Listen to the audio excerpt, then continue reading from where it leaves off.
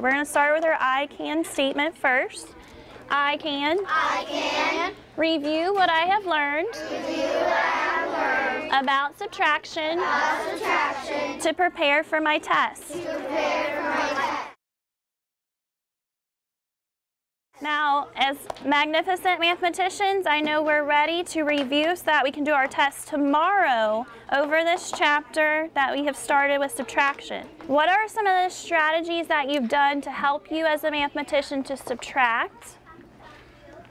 And I want you to now quietly think, pair, share, and tell a neighbor. So we've talked about how addition and subtraction are opposites. So doing one can help us to do the other. I'm thinking of some awesome mathematician words we talked about. When addition and subtraction can help us do one or the other because they are opposites. What is that awesome math word, that math term that we use to think about it? I want you to get your answer ready.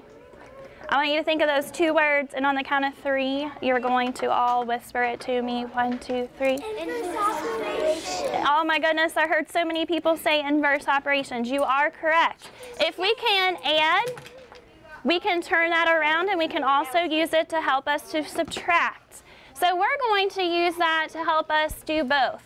Now we have these numbers, 5, 7, and 12. I want you to, on your board, to make your fact family triangle.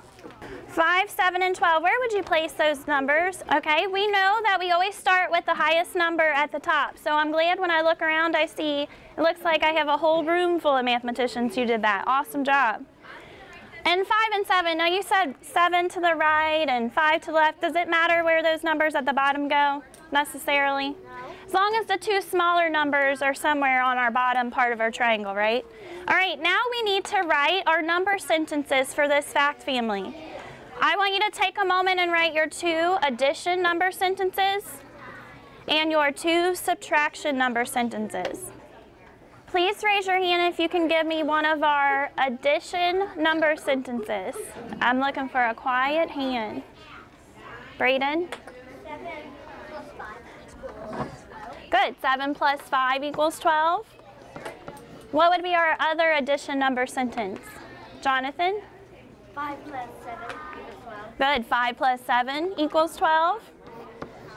All right, now let's take a look at our subtraction number sentences. Colin, give me one. 12 minus 7 equals 5. 12 minus 7 equals 5. And Sydney? 12 minus 5 equals 7. 12 minus 5 equals 7. Thumbs up if you got that correct.